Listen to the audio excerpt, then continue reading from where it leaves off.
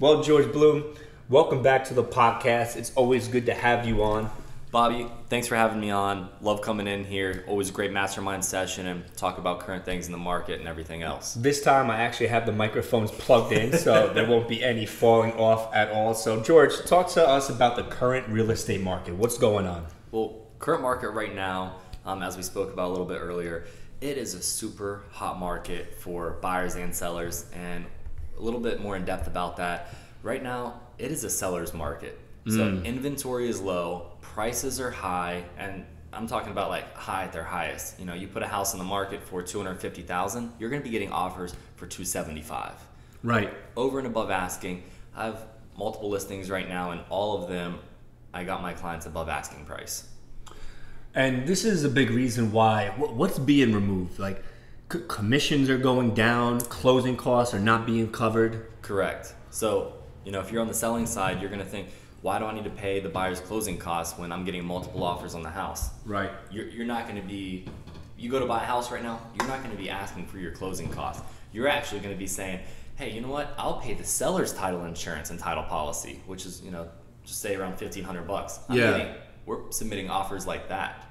So, and I'm getting offers like that, especially from investors. You know, they, of course, want to use their title company and everything, but I have them coming in, you know, $20, $30, $40, $50,000 over asking price and saying, hey, we'll cover your seller's closing costs. When it used to be like the house that you purchased recently, right?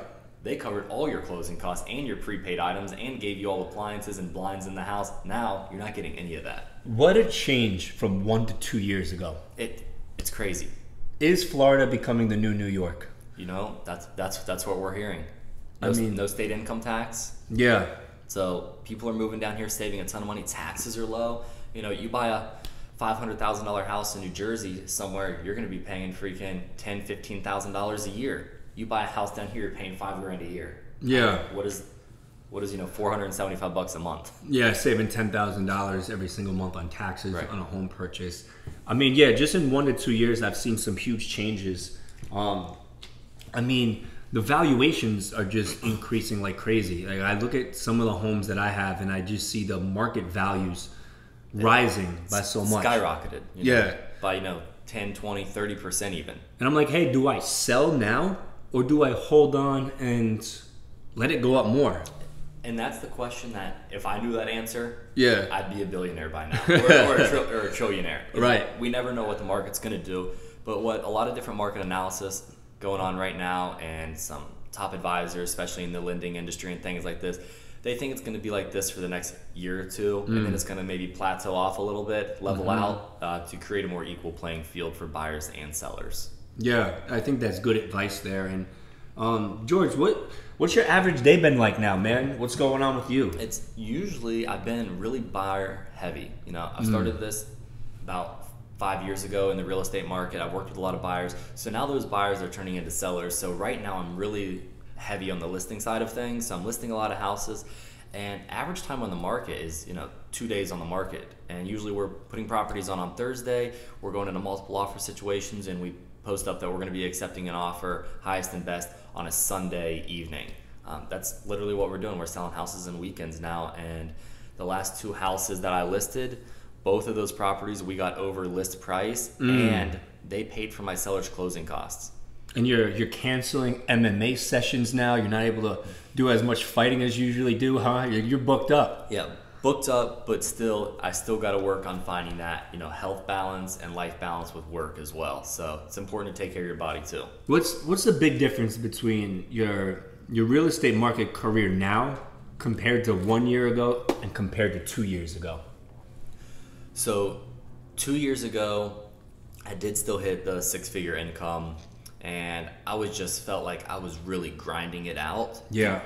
And almost grinding it out to the same as what I'm doing now, but not making as much and not being as efficient as I am today. And then coming up on maybe a year ago, I still don't think I was as efficient as I am now, but I still feel like I was on that grind, just not making as much and producing as much income as I am now. But I still don't think I'm all the way there yet. Have a lot to learn, and a lot more room to grow and develop, and that's what I'm working for. Talk about some of those efficiencies. Google Calendar, checklists. What have you done just to improve your scope of work? So, as you know, Victoria, my wife, she works with me full time as well, and I think just we put a few different systems in place. In terms of communication, the way we're organizing emails, the way we have our follow-up, our checklist with our clients. We have a huge board in our house. It's a dry erase board, big piece of glass on my wall in the house that helps keep all the clients organized. Everyone, has their different ways and Excel sheets and things like that. But I like to walk in my office and see all my clients that I have under contract, my follow-up tasks that I have to accomplish, and just client relation management tools that I've been using. Yeah, you got the life of an entrepreneur going on, and I know in my life I have two careers. I have the corporate career and I have the entrepreneur career. With Amazon, wow, man. I mean, it is a full-time corporate job, especially in the mid-level, upper-level management. And then outside of work, on doing these Airbnbs, which has now turned into more of the luxury side of things. It's turned into another management field as well too. So when I look at both of the fields that I'm in, whether it's the corporate side or the entrepreneur side, if you don't have systems in place to manage your work, it can be a nightmare. When I first started my first property 1 year ago, or at this point, South Florida, right? Yeah. South Florida was just a entry-level duplex for $130,000, and I got into that, and it was an experience. I made mistakes, and I saw success, and I learned from it. And now, property 8, 9, or 10 at this point, I know how to manage it. I've learned these systems, and these systems have helped me keep in place stuff that works so that customers continue to come back to me, to us. And I think that something that's really important that you touched on there is really getting those systems down, whether it's in your corporate life or your entrepreneur life, that really help you move in a good direction. Correct. And at the end of the day, with those systems in place, that helps you be more client-centric, have better customer service, and better follow-up. So not only does it help you, but it helps provide that extra level of care and professionalism towards your clients, because at the end of the day, those are your clients in your properties that you're helping represent. Get in there and taking care of them. Yeah, the customer, they need to know that you care. They don't need to know that you're a nice guy or a nice lady. They just need to know that you actually care and you're there to hear their concern. And when they notice that and they feel that and they sense that, your business is theirs and your referrals are theirs. And I mean, you definitely know a thing or two about referrals, huh? Yes, sir. That's how it works in this business. Hey, you do a good job, people are going to take care of people. Hey, they're going to send you referrals. They're going to help you out. You help them out. What's the most amount of referrals one client has ever sent you? 7. Yeah? 7 clients. That's impressive. Military personnel or? Military. Military Connect. Helped this gentleman buy out. He bought I think it was a $220,000 townhome up on the northwest side of Jacksonville. Oh, yeah? Pretty far out there. Super nice guy. Took extra care of him. The house was under construction. It was new construction. Stepped him through the process. Really good, genuine guy. Had a lot of questions, a lot of concerns. He wanted to learn about the business and things like this. So I just, fed him as much knowledge as I could. And he said, hey, before I could even say, if you have any friends, let me know. I'd like to help him. He's like, hey, if I have any friends or, any new sailors coming to town, I'll make sure I send them your info so you can help them out. So I just actually, we're still under contract with 2 of them, but I've helped 7 of his clients. That's impressive. 7 of his junior sailors get into homes. And also with all those clients as well, they actually didn't pay any closing costs as well. That's what it is in business, man. Like when you really legitimately help customers and clients, and they recognize that you're not a pushover, you're not just a nice guy or a nice lady, but you're genuinely, your time is money, your time is sensitive, you're professional, you're there to get stuff done. And then when they voice a concern to you and you take care of it, they have no problem sending you their business because they want their friends and family to get that same level of customer satisfaction. Oh yeah. What do you recommend to someone who wants to get started in real estate? Give George Blum or Bobby Ty a call. That's the thing. A lot of people say, "Oh, I want to get into real estate and jump on board, and the market's hot. I want to get in here." Say, I want to flip houses, I want to go be a buyer's agent or a seller's agent, or I want to open up an office. There are so many different avenues in the real estate world. You really have to understand the avenues. It's a very good call out. There's so many different ways to make money in real estate. It's not just saying, hey, I want to go sell houses with a buyer. You could go work for a builder in real estate, saying that you want to go represent buyers as a site agent for, like, Lennar, D.R. Horton, Dream Finders, David Weekley. There's a lot of big builders here in Jacksonville. You could go be a site agent for one of them, or you could be more on the entrepreneur side and go be just a regular agent representing buyers, sellers, investors, things like this.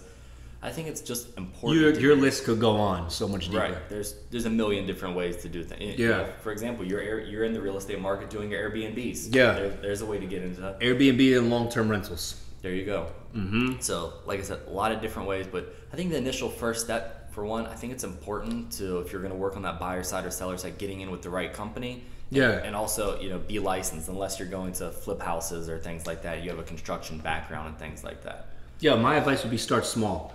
One of the things that was nice about starting with a small $130,000 home a few years ago was it was just a nice, small, early investment that helped show me, hey, how does closing work? Nice. Get all my bills switched over. Nice. How do you deal with renters that are moving in? Cool. You get that down.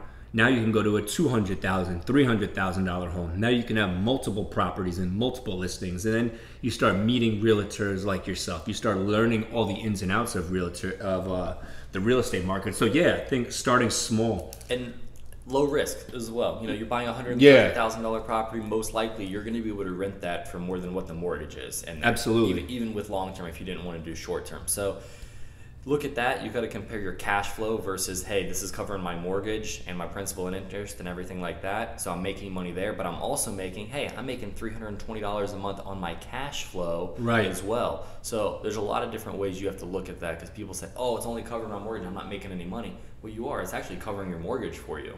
Right. Absolutely. How do you keep a book of growing business? Follow up. I believe it is so important to follow up with your clients. You check in with them. I always let my clients know, just because we closed on this transaction and you're in the house, it doesn't mean that our relationship is over. If you ever have any questions about real estate or just want to check in, don't ever hesitate to reach out. I'm here to help, not only before we close, but after we close as well. And to keep that book of business right now I have a pretty big follow-up. I'm making calls to all my clients right now.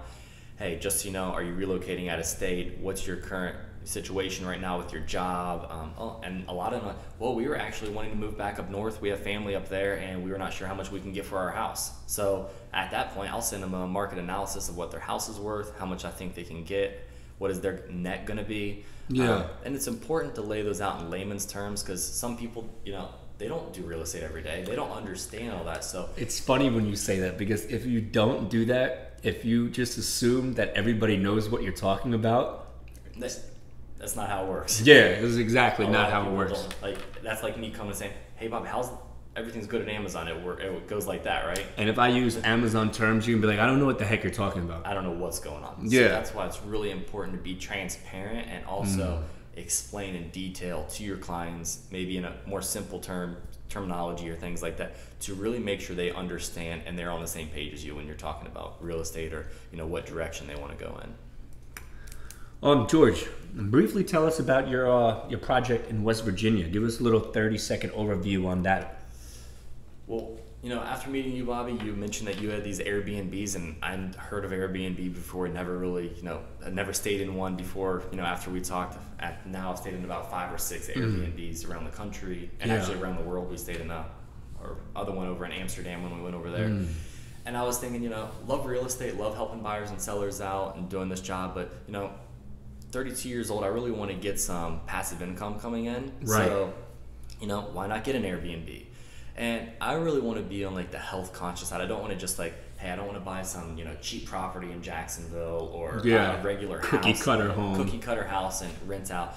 I wanted to do something unique, and I have some property up in West Virginia. So what I'm doing is a little timber frame cabin up there, and trying to use all local source materials, organic materials, no like chemicals and things like this. There's not going to be any paint in there. Going to have a lot of natural light, huge windows. I'm partnering with a few different vendors up there as well, doing some marketing material, and this is also going to be when I launch my YouTube channel as well. So look forward to getting that to you guys to keep everyone informed. I'm looking forward to that documentary. That's going to be very interesting. Oh yeah, super excited for it. You know, I got a little bit of camera equipment that I got for the project and everything, and we're actually it's actually moving along a lot faster than I thought. I didn't know I would have that much time, but actually all utilities for the property are going in June 11th. So look for, you know, a week or two after that, look for a nice video drop on YouTube for my first one for the June 11th project up there, getting all utilities in. I bought a John Deere tractor up there for some work on the farm. Have a couple buddies up there. And expensive tractor. Yeah, it's like $20,000. John Deere offers 0% financing. Not bad. So, you know, got a great deal on that, and it's something that we're going to need to have up there. My father lives on the farm up there, so he's going to help with some management and things like that. And yeah, super excited to get that going. I'm going to have a lot more to tell you guys when I do the video drop towards the end of June. Yeah, George, a lot of value-added information on this podcast. As always, man, appreciate the updates on this podcast here, the real estate market. Definitely looking forward to hosting you on a podcast in Little Rock, Arkansas soon. So. Little Rock. Yes, I'll be there, which you're going to be purchasing a home over there. I will be. Yeah, and there's going to be a nice podcast studio in there. And I'm assuming you'll probably be one of the first guests to come on that podcast there. I'll definitely be there for that. All right, George, thanks again. Always appreciate you. Hey, thanks for having me, Bobby. Have a good one.